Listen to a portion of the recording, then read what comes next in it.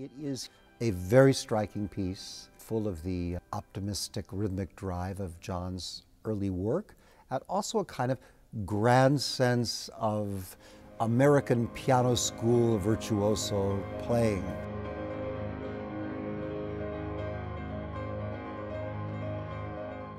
I do love piano music and piano writing, and the idea of having two pianos appealed to me because I could have each playing basically the same material but slightly out of phase.